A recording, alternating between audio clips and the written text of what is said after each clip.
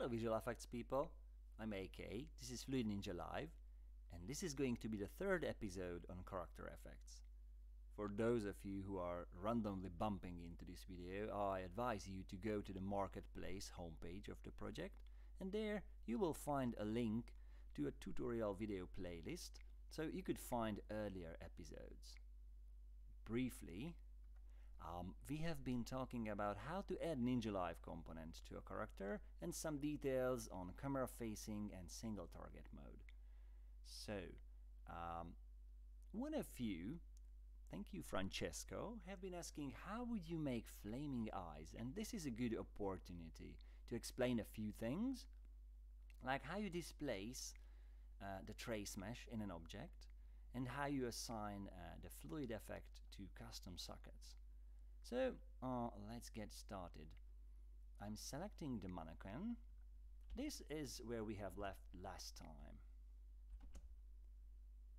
And we have these effects on the palms, and so I would like to apply this on the eyes. And if I go to the details panel, you could see we have a direct link to the skeleton of the mannequin. Now I wonder if we have eye bones, but I hardly doubt. First I would like to see how many bones we have, and in advance I switch on sockets because I have this feeling that we would like to add sockets for the eyes. Yes, the only thing we have here is the head bone, so I'm selecting the head bone.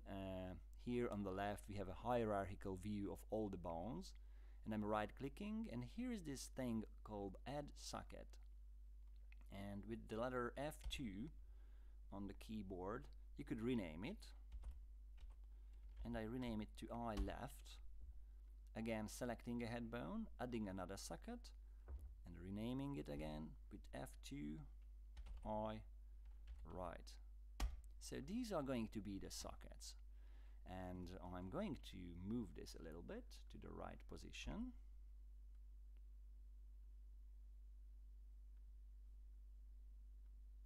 One by one.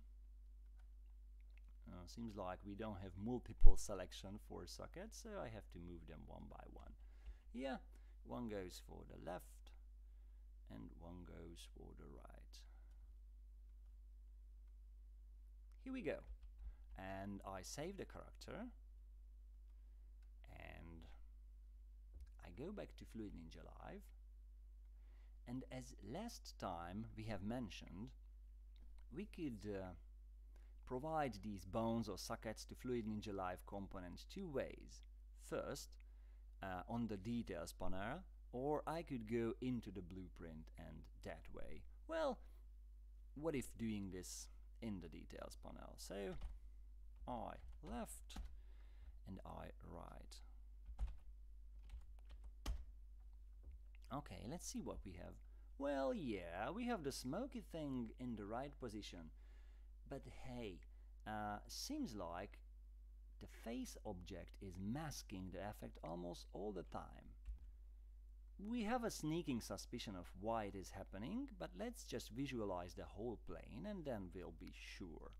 So I'm changing the material to a non-transparent one to see this camera facing plane, and yes, the pivot of the plane is attached to the hip bone of the character. So as this plane is trying to be camera facing, and as it is attached to the hip bone, it is getting behind the face object, the head object, most of the time. So what I would like to do is to attach this whole camera facing plane somehow to the head object, or something which is close to the head object. Well, again, selecting the mannequin blueprint, I'm just clicking Edit Blueprint, open in Blueprint Editor, and last time we have added the Ninja Live component and the trace mesh. As you could see, the trace mesh is right now in the root of this character, so it is assigned to the capsule component. What I do is move it a bit upwards, dragging it on the mesh, and as you could see, it is linked to the mesh. It is embedded below the mesh. we should do this to access the bones and sockets inside the mesh. So I'm selecting Trace Mesh, and here the third option on the detail panel is parent socket. Now I could provide one of the eyes here, but it's not going to be perfect since the eyes are shifted to the left and to the right. So what I am going to do is to add a third socket, and you will see what the purpose of this is. So again, I'm back in the skeleton, adding one more socket, and I would call this eye pose as eye position, and I'm moving it a little bit. And as you could see, this is going to be the pivot point of this camera-facing plane, which is created for the eyes. And I'm moving it a bit further from in front of the face. You will see why it is. But this is like an ideal position, and I'm saving the skeleton. And here I'm providing the trace mesh with this socket.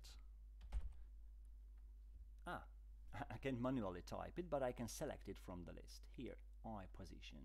So I'm just checking the trace mesh size, and it is 3. It's way too big. A smaller object would be fine. So I was rescaling it. Going back to the editor, and let's see what we have. Yeah, it is somewhat offsetted. We'll figure out why. Probably we have a manually typed number in the position, so I'm just filling up with 0 the location. Alright, let's have another try.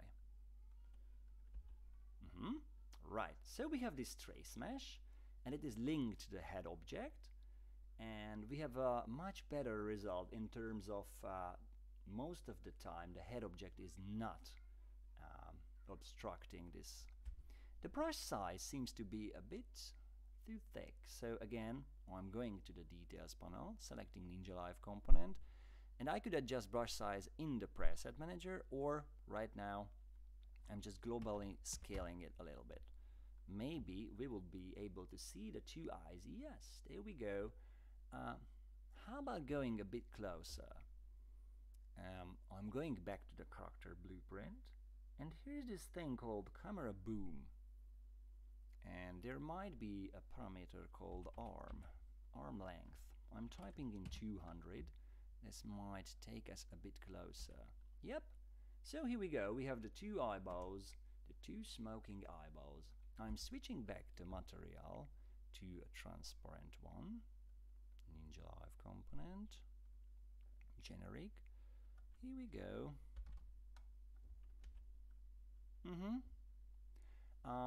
Seems like we have a depth fade on the material, and that makes it a bit dim. So let me define another material and then edit that material and the depth fade of that material a bit. So I'm going live generic per output materials.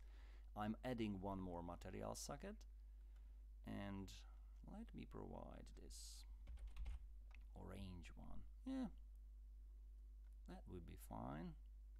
So I'm filling up this socket, providing the number, and let's see what we have. 2 flaming eyes with no fading defined, which means even if this plane is close to the object, it's not going to fade out.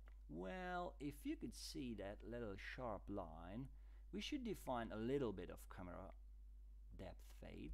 So let's just track where this material is. I'm jumping there, opening it up with this material instance editor, and here in the switches option, switches parameter group, you could see that by default it is switched off depth fade. So I'm switching it on, and by switching it on I'm accessing this parameter. I set it to a very low number, and as a result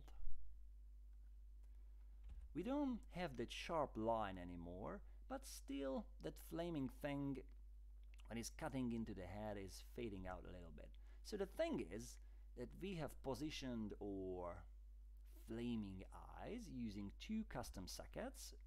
We tweak the material a little bit to avoid this sharp cutting, polygon overlapping artifact.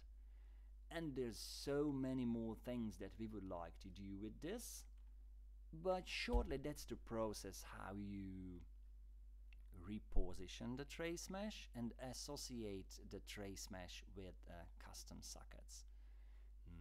Shortly that's it. Thank you for your attention, and in the next video we would like to add multiple simulation containers to a single character. That's the plan. So see you next time.